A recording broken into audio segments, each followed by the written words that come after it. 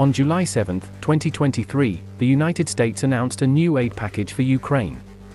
This package includes artillery systems and ammunition, including improved dual-purpose conventional munitions, DPICM. It also provides additional air defense munitions, armored vehicles, anti-armor weapons, and other equipment. The U.S. Department of Defense, DoD, announced additional assistance on July 7, 2023, to address Ukraine's security and defense needs. It includes additional artillery systems and ammunition, including DPICM munitions, additional air defense munitions, armored vehicles, anti-armor weapons, and other equipment to assist Ukraine in its conflict with Russia. We will focus here on the cluster bombs and 155mm Howitzers portion of the package, but you can find two other parts respectively here for the armored vehicles and here for the anti-aircraft section, published on July 10, 2023, on Army recognition. The American assistance for Ukraine includes the delivery of 31 additional howitzers. But most importantly, it includes the controversial DPICM cluster munitions. These munitions, used by the aforementioned howitzers, are highly effective in combat situations but pose a significant risk of collateral damage.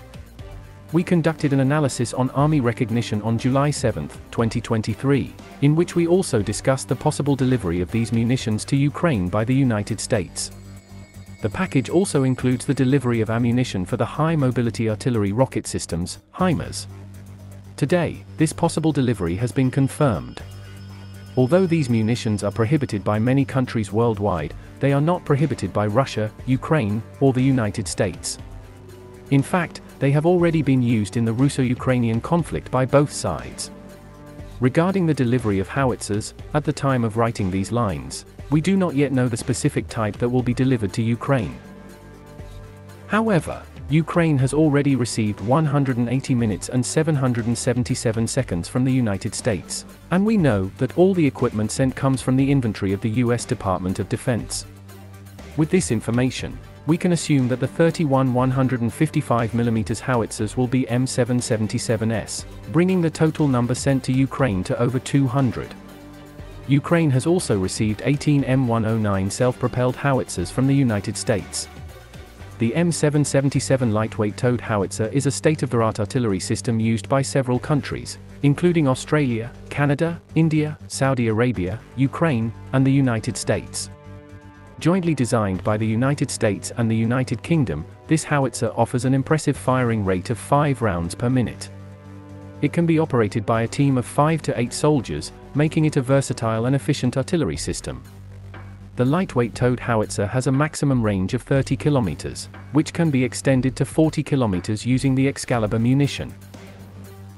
To facilitate use and enhance precision, this system is equipped with a digital fire control system. This allows operators to accurately calculate the trajectory of the rounds and adjust them based on field conditions. In terms of dimensions, the lightweight towed howitzer measures 9.275 m in length, 2.770 m in width, and 2.26 m in height in towing mode. When in firing mode, its length reaches 10.21 m, width is 3.720 m, and height is 0.65 m. The delivery of cluster munitions and 31 howitzer by the United States is risky, as it could escalate the conflict between Russia and Ukraine. However, it will significantly strengthen Ukraine's offensive capabilities in its efforts to reclaim its national territories from Russia.